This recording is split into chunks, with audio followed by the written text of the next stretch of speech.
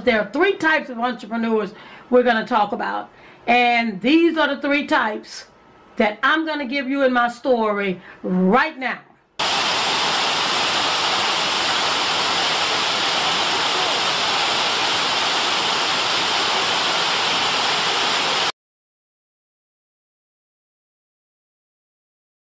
Follow me as I go along. It might take a minute, it might take 2 or 3 takes to make it work.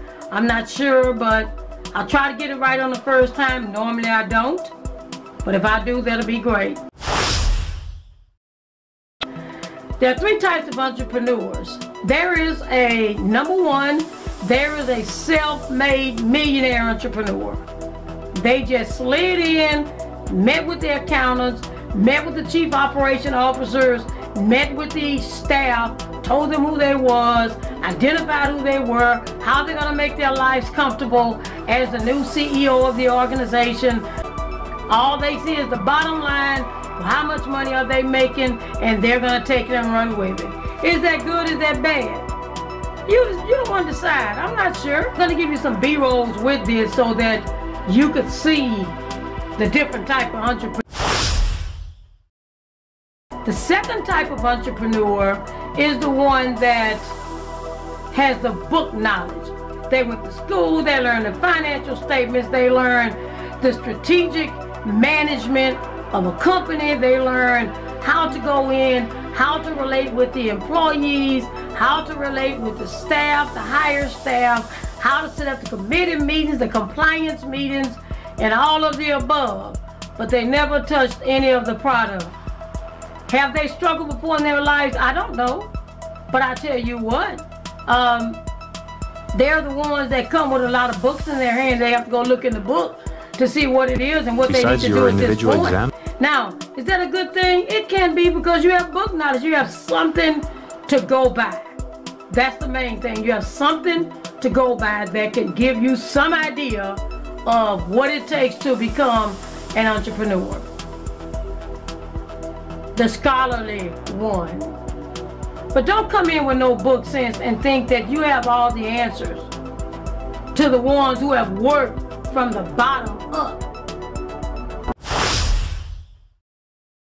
The third entrepreneur is the one that started from the bottom. What's the song say? Started from the bottom, now I'm here. Burns Barbecue. A smokehouse legend. It's like the last show I just presented to you. A legend, a smokehouse. Started from the bottom, all the way up to the top. Mr. Burns had no high school graduate diploma experience. He went to high school, he didn't finish. But he had, up here, that's the sense he had. And he took that sense and he made it work. He started with a couple of slabs of ribs, a brisket, and the secret to his barbecue lies in the fuel.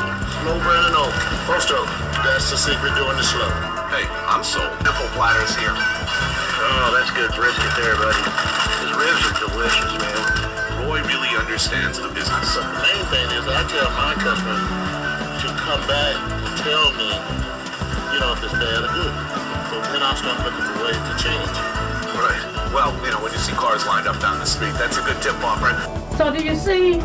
Because he is a person that made small business owners feel good about themselves. He brought small business owners up to another level. He made people know who the small business owners were. Now, did he ever get the book sense? He didn't get the book sense, but guess how much sense he had?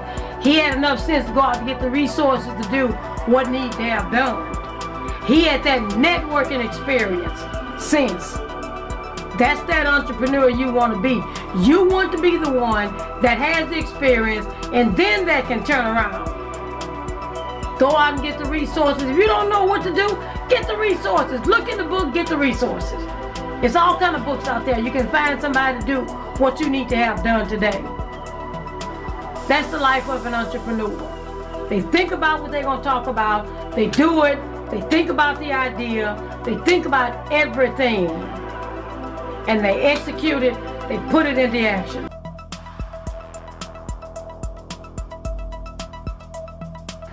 Well, I've had employee confrontations.